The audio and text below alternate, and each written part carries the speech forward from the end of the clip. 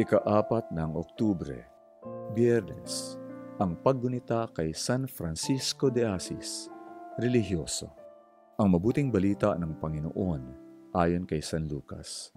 Sinabi ni Jesus, "Sawimpalad ka, Corazin! Sawimpalad ka, Betsaida! Kung sa Tiro at Sidon nangyari ang mga himalang ginawa sa inyo, matagal na sana silang nagdamit sako at naupo sa abo at nakapagbalik loob. Kaya magaan pa ang sasapitin ng Tiro at Sidon kaysa inyo sa araw ng paghatol. At ikaw naman, Capernaum, dadakilain ka kaya hanggang langit?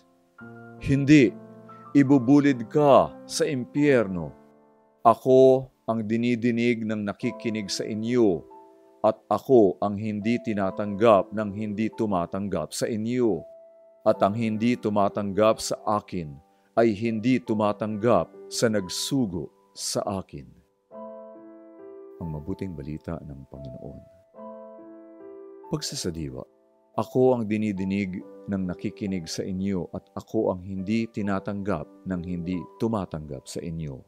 Hindi personal na mensahe ang ipahahayag nilang pagdating ng kaharian ng Diyos, kundi aktibong pahayag ito mismo ni Jesus. Hindi lamang personal na hangarin at proyekto ang misyon na kanilang isasagawa kahit na kumbinsido sila sa kahalagahan nito. Misyon ito ni Jesus at nakikibahagi lang ang mga alagad dito sa kanilang pagtalima sa kanyang mga habilin. Kaya nga, pagtanggap na rin kay Jesus ang pagtanggap ng mga tao sa mga sugo at sa kanyang pangangaral. Samantala, ang pagtanggi ng mga tao sa mga alagad at sa kanilang pangangaral ay pagtanggi na rin mismo kay Jesus.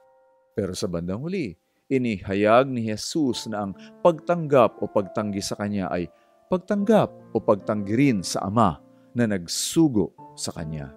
Nag-uugat ito sa katotohanang ang lahat ng ginagawa ni Jesus ay pawang pagsunod lamang sa kalooban ng Ama.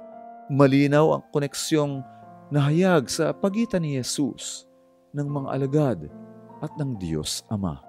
Malinaw ding walang sapilitan kung pasasailalim ang mga tao sa kaharian ng Diyos o hindi.